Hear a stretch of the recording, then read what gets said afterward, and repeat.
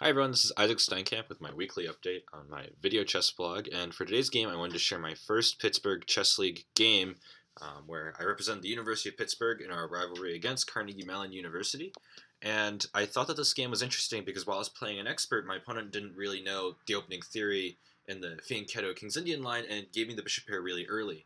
One of the things that I've noticed by going over games with low-rated players, but also players in that 1600-1700 rating range, is that when a player deviates from opening theory, it's really easy to not capitalize on those mistakes and let the game kind of continue at kind of like this equalish kind of slow pace. But if your opponent deviates from theory, it's either a really good novelty or most of the times it's just some sort of inaccuracy, whether it's to give you a static advantage or if you get some sort of dynamic advantage. In this game, I took a pretty simple advantage, the pair of bishops and the King's Indian, and was able to convert it into a pretty big dynamic advantage to get the win. So this was only a 20-move game, but my opponent, is rated over 2,000, so I thought that this was a fairly instructive win. So here we go. My opponent's white, and we played the King's Indian defense, and he decided to go for a Fianchetto system. After the game, he told me that one of the openings that he knew best was a Catalan, so he makes some moves later that I think can be explained by that fact alone. For example, he'll play queen to c2 later, which is a very Catalan-esque kind of move. So I just played d6, bishop g2, c6. For those of you guys who saw my video on beating my first 2100, or not necessarily beating my first 2100, but winning out of the opening against 2100 and breaking 2000, that would have been back in 2014. I used the same opening here in this game as well. So my opponent played castled, I castled, and after knight to c3, I played the move queen to a5. And at this point, I already knew I was out of my opponent's theory. He had already spent about 7 minutes on the first 7 moves, which is kind of atypical for someone who plays a Fianchetto structure. Usually, the move order doesn't really matter as much when you set up this kind of Fianchetto structure, and you can attain like the structure by playing a Catalan or just a Fianchetto system. So I was really surprised that my opponent was taking as long as he was. The next move, however, took him 10 minutes, and the move that he came up with was a move that I really didn't like, and that was the move bishop to g5. So before I explain why I don't like bishop g5, let's take a look at some of the mainline moves and perhaps explain why my opponent chose this route. So one option in here is white can play the move bishop to d2 with the threat of knight to d5, attacking the queen. So in these kinds of positions, I can play the move queen to h5 with the idea of bringing my bishop to h3 and eliminating my opponent's stronger bishop. This can actually be kind of an annoying position. And my opponent can also play the move e4, but after bishop g4, this opening becomes quite theoretical, and let's face it, my opponent doesn't know theory, and he probably figured, well, I probably know what I'm doing. The last option is to play a move like h3, at which point black can start to look for moves like e5, and he's got a pretty good game. Also, bishop to e6 attacking c4 is pretty annoying. So if we go back, my opponent played bishop to g5, thinking that by eliminating my ability to play queen to h5, he would be okay, and that the trade of the dark squared bishop for the knight wasn't really too bad. So here I decided to really test my opponent, see what he really wanted to do, and I played the move h6. And this is a really testing move, because if my opponent wants to keep the pair of bishops, he can play bishop to d2, but now we have a transposition where black is 1 move ahead. And this h6 pawn looks like a weakness, but in actuality it can be a strength after a move like king to h7, and I have a really solid kingside. Bishop to h3 is coming, and my opponent's a little bit behind in development. This bishop's awkward, and this bishop's definitely blunted by the c6 pawn. So black is doing great here. So my opponent, realizing this, kind of made the only move that logically made sense, which was to take the knight. So I'm out of my opening theory, but I really like my position. I think I kind of intuitively explained my way through the rest of the game. This was a 90-minute, 30-move, sudden death, one game in which I only needed about 30 minutes, whereas my opponent used all but 2 minutes of his clock on the first 20 moves. So I felt like the rest of this game was explained kind of intuitively after I played bishop takes f6. So my opponent played the move queen to c2 after about a 14-minute think, and I didn't really know exactly why I played this move. My best thought was that maybe if he wanted to play this move d5, he wanted to avoid lines where I could eliminate the c3 pawn and then cash in on the center. So that kind of made sense to me, but in actuality, I don't think it's in white's best interest to play d5 anyways. Also, by playing queen to c2, it's not quite clear what this queen is doing. Yes, he's protecting the e4 square, but this is a King's Indian, and now that I have the dark square advantage in this dark squared opening, I'm going to be playing for squares like d4 and on all dark squares. So here, I kind of thought to myself, okay, what move should I be looking at? I really need to develop my pieces because my opponent's compensation right now for me having the bishop pair is his development. Even though his pieces aren't doing anything, that, as of right now, is enough to say that the position's probably still equal. So I kind of figured, okay, with my knight, I have two options, right? I can develop to a6, and I can develop to d7. You know, a6 looks interesting because I can go to c7, but this takes a lot of time, and it's not quite clear where I'm going, whereas the move knight to d7 is really straightforward.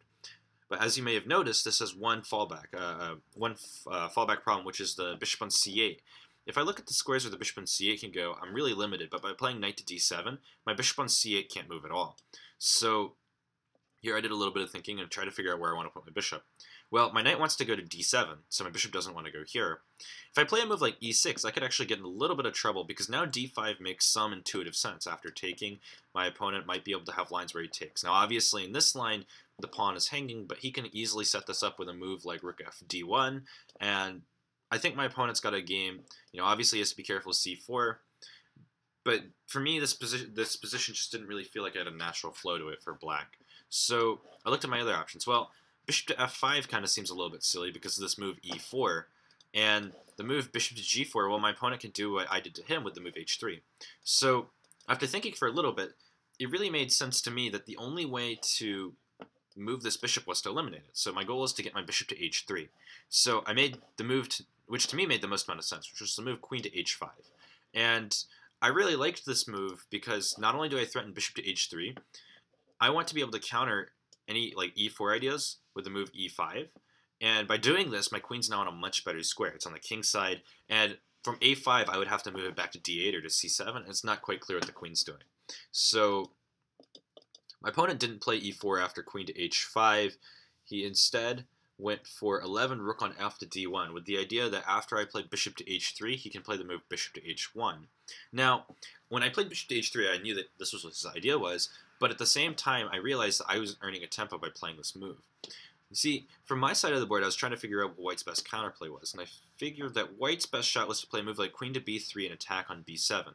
So by winning this critical tempo, I could play the move knight to d7, and now if my opponent tries for queen to b3, I have a move like rook on a to b8, and I'm doing great. So my opponent got a little bit impatient, and I think made a move that really started to put an end to his game, which was the move e4. And I'm not sure exactly what he was expecting, but I don't like this move for a couple of reasons. One, it pins the knight to the rook, which, you know, it's on a light square. I might be able to use this bishop, and we'll get back to that in a second. Two, I get into some pretty classical King's Indian positions after the move e5. And three, this bishop on h1 really has no purpose now that this pawn's on e4 and this pawn's on c6. This bishop's actually out of the game. So white's best piece in this opening has now no purpose. So here I thought about e5 versus bishop to g4, but I kind of realized by inserting this tempo move, my opponent has to make his position a little bit more awkward. So he played the move rook to d3. So here again, it's black to move, and I do want to be, you know, a little bit, you know, thoughtful about how I improve my position. And when you have better pieces, you want to get your pieces on better squares. So in this case, I was trying to figure out how do I control the dark squares. And I really need to break the center to do that, which means I have two options. I have e5 and I have c5. Well, if I play c5, I run into the problem that my opponent can park his knight on d5 in some lines, and this can actually cause me quite a headache. So I really didn't want any business with this. I like the move that I played, which was e5. The idea being that, well, if my opponent plays d5, I can put my knight on c5.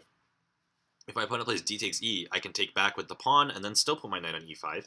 And if he does nothing, well, I can threaten to take on f3 and then take on d4, or I can just keep the tension, play moves like rook e8, rook d8, and I'll be fine. So here in this position, my opponent took d takes e. I played d takes e, and then here my opponent ultimately lost the game with this move, queen to e2. While getting another protector for the knight, he really puts himself in a pin, and now almost all of his pieces really can't move. Now, in this position, I thought maybe white should try for b4, because my plan is fairly simple. I'm going to play knight to c5, knight to e6, and if I can, knight to d4, and create a passed pawn in the center.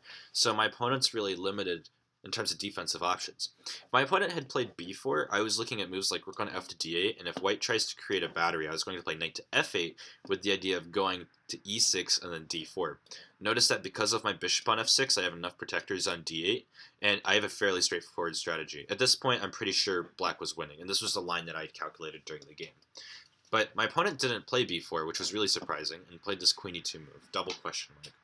So here, when you're in a position like this and you have better pieces, and you want to get them on better squares, you also want to look for forcing moves. So the last couple of moves are relatively forcing. So I played the move knight to c5, attacking the rook. My opponent dropped back to d2, which was a mistake, because now I get this free move, bishop to g5. My opponent played rook to d6. Okay, well, what is that really doing? Not too much. So I played the move knight to e6. My threat here is to play knight to d4, and now material loss is inevitable. My opponent's at least going to have to give it the exchange. However, my opponent got greedy here and thought that he had full control over the d-file when he played the move queen to d3, getting himself out of the pin while also putting two major pieces on the d-file. Can you find the tactic that I spotted here in the game? Okay, so this one was fairly easy, so if you haven't seen it yet, pause your videos, but I played the move bishop to e7, attacking the rook. And whoops, white's rook actually doesn't really have that many squares. He has to play the move rook to d7, and then I followed it up with knight c5. I think my opponent thought that he was getting exchange out of this, but once he realized that this bishop on g4 also cuts back onto the rook, and white can't play queen takes d7 after I recapture with knight, I think that was enough for him to see the end. At this point, he already had 2 minutes left to make the final 10 moves, whereas I had something like 60 minutes or 59 minutes or something like that. I had plenty of time, and this is an easy win when you're at the full major piece. So, what did we learn from this game? How did I go about accumulating my small advantages to get such a dominating position? Well, my opponent really didn't know the openings, so that was really a big plus for me. But the first defining moment was when he played this move bishop to g5. I had a similar position like this before, where instead of playing knight to c3, my opponent played bishop to g5 here, and I tried this move knight to e4. But I think it's important to not be scared of this trade, bishop takes knight. So here after knight c3, queen a5, bishop g5, h6, I got the bishop pair. And my opponent wasn't really sure what my plan was, but it was kind of clear all along. I had to play for the dark squares. When you have control over certain diagonals and certain color squares, you really have to use those to your advantage. So here, I'm attacking d4. I can put more pressure onto e5. It's not quite clear what my opponent's plan is. And he made that really clear to me with moves like queen to c2, and then just slowly waiting. And in this position, he got really impatient. Now, if you look back at this game, you would look at the game and you'd say, like, okay, bishop takes f6 is a mistake, but ultimately that wasn't losing. And, at one point, white had better development, and it seemed like the position was closer to equal than it was decisive. Where did he go wrong? Well, e4 was definitely the start of his problems. In the game, I was expecting maybe a move like b4 or b3, but white definitely needs to play on the queen side and try to open up this diagonal. I think that this was white's only real chance. The problem for white is it's still not so clear how he's going to go about attaining an advantage. I think during the game, my opponent said he was afraid of this move a5, but then after a3, I think white is okay. I don't think that this is a balanced game just yet, but I do like white's chances to fight on a little bit more here. I'm probably still at some point going to break through with either b5, c5, or e5. I'm definitely going for a kingside attack. If I have to, I can play bishop to g7 and then put my knight f6, g4, and work with what I have after e5. And I think I have enough attacking potential there to justify my position. So I think this would have been more of a game, but okay, my opponent decided that he wanted to play for the center where his pieces were at, but the problem by doing this was he made a lot of positional weaknesses, the knight here, the pawn here, and he really helped me get the point here by tying himself down, making moves like queen to e2, and then the rest of it was just a matter of trapping his rook and getting the free piece. So when your opponent deviates from your opening theory, you should really be asking yourself, why is it that this move isn't as good as a theoretical move? Don't necessarily assume that the move that they're making is a blunder, because that's, how games are lost, but, try to figure out why the move doesn't make sense. And if it makes sense, it makes sense. Maybe it's a good novelty or it's just a line that you aren't aware of. But in this line, I'm very confident in my knowledge of the King's Indian fianchetto line, and it became quite clear to me that this move, bishop to g5, really lacked any purpose and compensation for the trade. So, always ask yourself, why is your opponent making the moves that they're making? And, perhaps you can get positions like these against experts.